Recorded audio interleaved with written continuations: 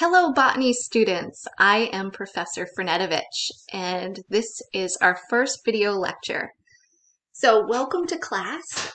This is going to be a study of plants, and I hope you enjoy it. I am very passionate about botany, and I hope to share that with you. So I'm going to be giving video lectures during our semester because we have an online lecture, and you will see these as YouTube links. I have a YouTube channel. So I'll give an overview and then we will get into our class. So for the start of this, I'm going to touch on Chapter 1 topics. So you should be reading Chapter 1 in the Stearns textbook.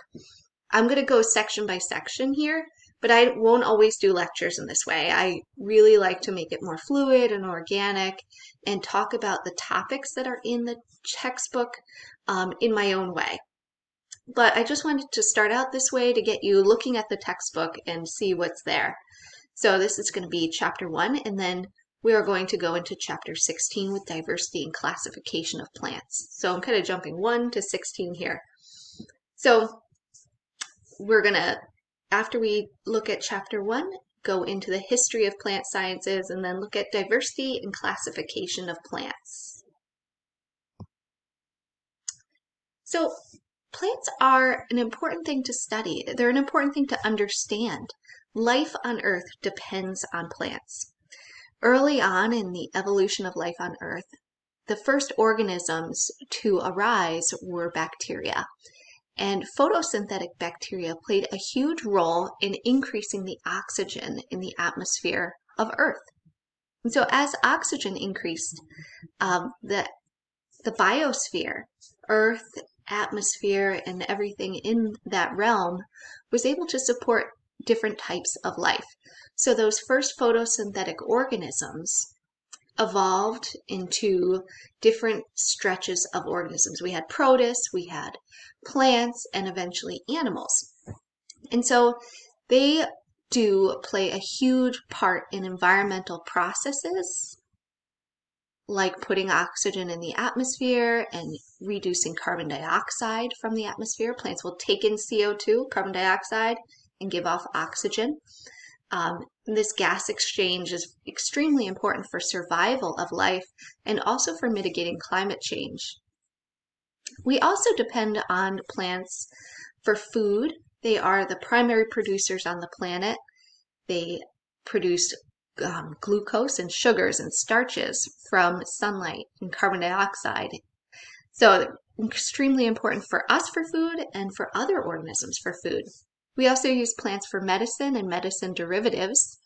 I'm not just talking about herbal medicine, but many of our modern pharmaceuticals are derived from plants and plant products taken into the lab. And the earth depends on plants to fill human and animal needs, so other things as well, including habitat. Humans in the environment have an interplay with plants that is unique. Humans depend on plants for agriculture, housing, and fuel.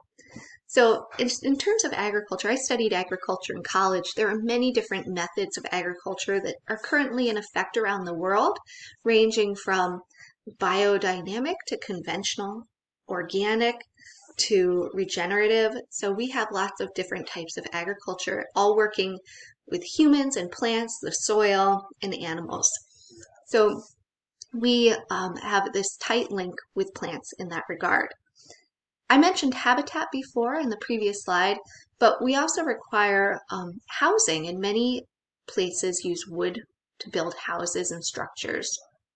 We use plants for fuel, ethanol, biofuels, and ancient fossil fuels, some of which are derived from plant matter.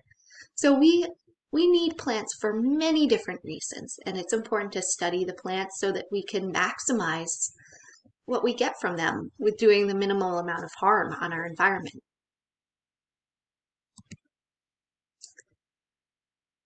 You'll see it in Chapter 1, the description of botany as a science. So botany is the study of plants, and we do this through the scientific method. Plants, and as well as anything in science, is studied through this method, through this process, and it starts with observation. A scientist will make an observation of things happening in nature or in a laboratory setting, develop a hypothesis about it. And a hypothesis is a guess or an tentative explanation for what's happening, the reason behind it. So we might notice that, oh, the leaves are changing color, it's fall. We see that, and then a good scientist would form an explanation. Not just the question, why, but a hypothesis would be an explanation. So the leaves are changing color because it's getting colder. Okay, and then a scientist would experiment on that. So a fun way to experiment something like that would be to set up greenhouses where we have, let's say, maple trees.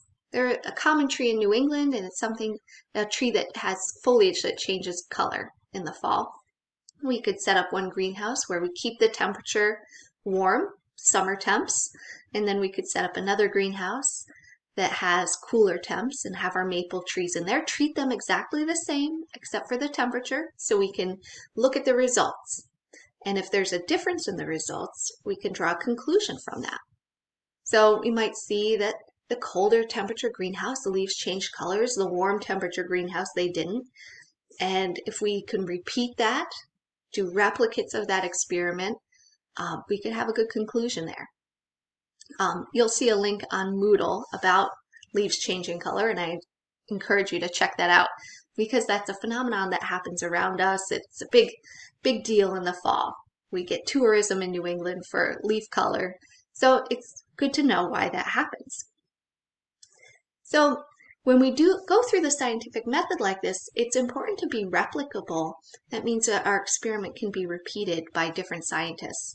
And when scientists do that and get a good body of data, we look for our results, we look for our data. What were the results? This can lead to a theory. A scientific theory is what happens beyond one experiment. It's when scientists bring together multiple experiments, they look at the results, they can see that they are related, and they can form a theory about it. We have the theory of evolution. It's not just an idea. A lot of people use the word theory and hypothesis interchangeably, but a theory is something that has gone through all the steps of the scientific method many, many times and is strongly, strongly supported. So eventually, a scientific law can be formed if it's applicable. And a scientific law is something that never changes. And we have very few scientific laws in biology and botany because there's so much diversity and so many different things that happen in the biological world. We see more scientific laws in physics and chemistry, where there's less variability in subject matter. So laws are like the law of gravity, the law of inertia. So we don't see those too much in botany, but we will see some laws play out when we get to genetics because there's some probability there that is not going to change. Even though the results of experiments can change, the probability will be the same.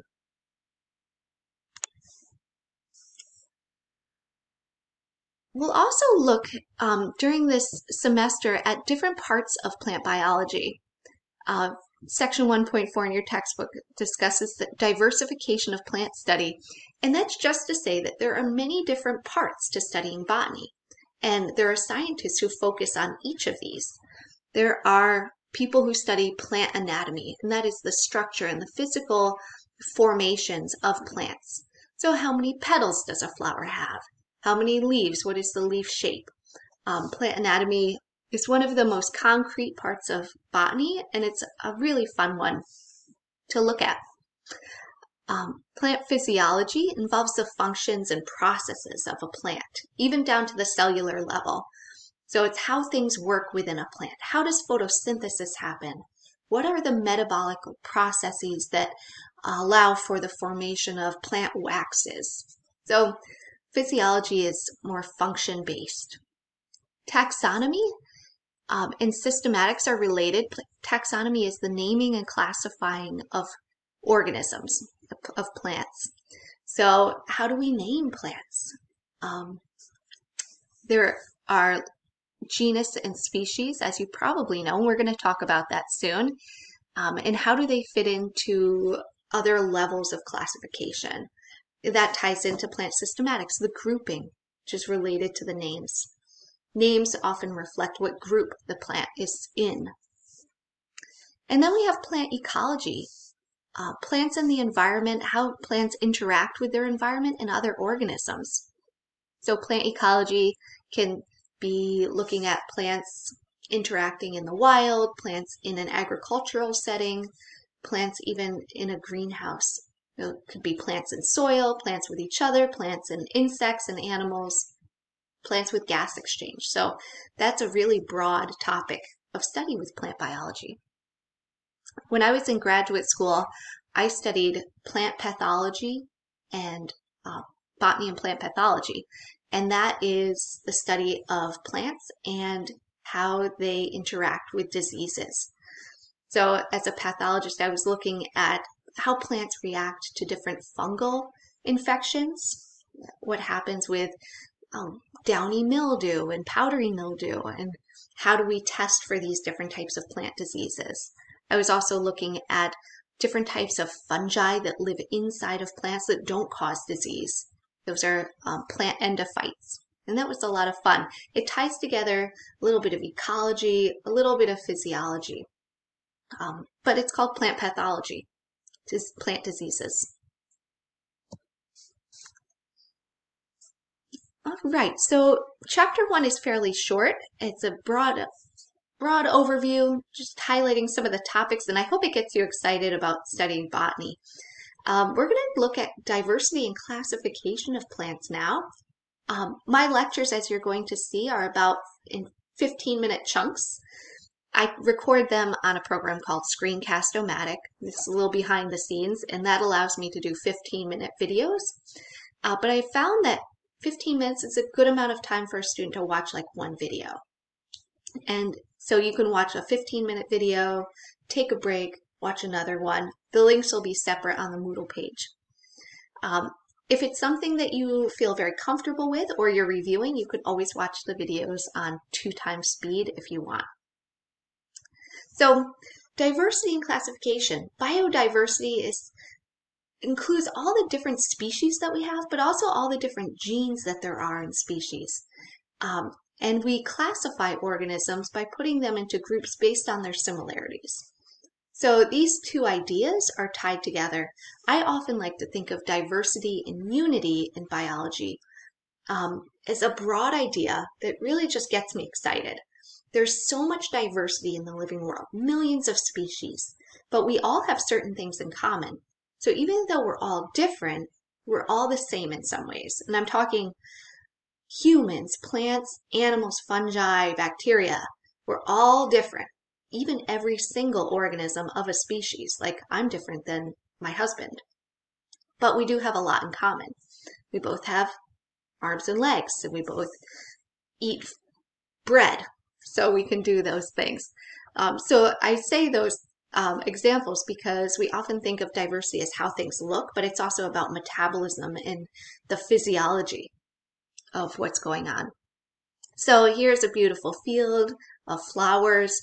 It's actually not a very diverse field if we get right down to it. There are daffodils, those yellow ones, tulips, the pink ones, some hyacinths. These are spring flowers, but they are all flowers, and not all plants are flowering plants. But we'll see that as we go. Classically, historically, there were two basic kinds of life that were identified. This was hundreds of years ago. Organisms were put in either the animal kingdom or the plant kingdom. But we have found that there's a bit more to it than that. They thought animals move and eat other things. Plants are sessile. They stay in one place and produce their own food. But even in ancient times, people recognized that not all living things fit neatly into this two-kingdom system, like these. Coral, mushrooms, where do they go? So that's something to think about, and I will see you in the next video.